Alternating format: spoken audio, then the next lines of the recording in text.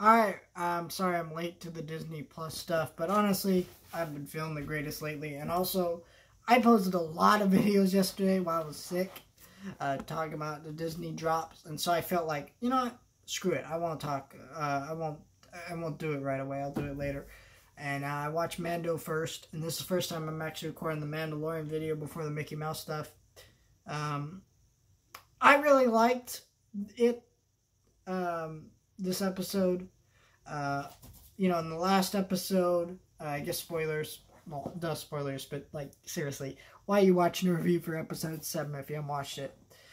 Mando goes to break out his buddy from prison. Now, I thought, man, this episode was going to be bad. I really hated that prison break episode where he saw his character, and it was the same guy who was that character, and I think Bill Burr, he also directed that episode, so I was like, no,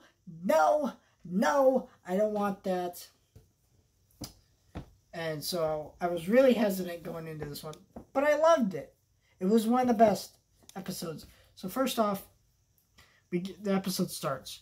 Gina Carano, his character Cara Dune's like, hey, let's get him out of here. Let's go find Moff Gideon. So they team up, and they go on this little mission. Mando's kind of puts himself in a stormtrooper costume, the disguise. And so a lot of this episode was pushing Mando to his limits to break his code and what that means to save Grogu. And that was really beautiful to see. And then you got to see a lot of other stuff go down in this episode that was also really interesting. One of my favorite things that happened was Mando really getting put to his limits, but in a way that felt right for his character and shows how much he's grown. I really enjoyed that aspect. And seeing that was fantastic. I really enjoyed a lot of the stuff that happened with his character and what that did for his character and such other things. I really enjoyed kind of the interesting character here. Because Bill Burr's character, I didn't think much of, but the way they expanded upon him, why he's so jaded, and what makes him the way he is. I feel like this is so good that I shouldn't even spoil it. You should watch it. And also the way they make you cheer for stormtroopers saving our characters at a moment. That was beautiful. The way they kind of humanized the Empire just for a second.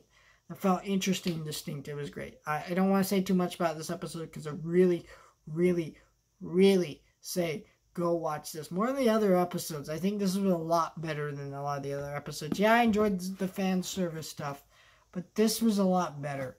It had better pacing. It was unique. It was special.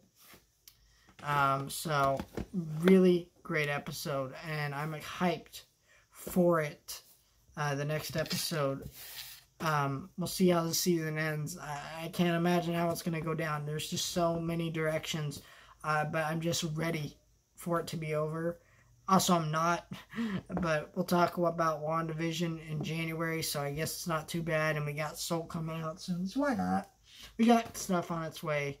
So hope you guys enjoyed this video.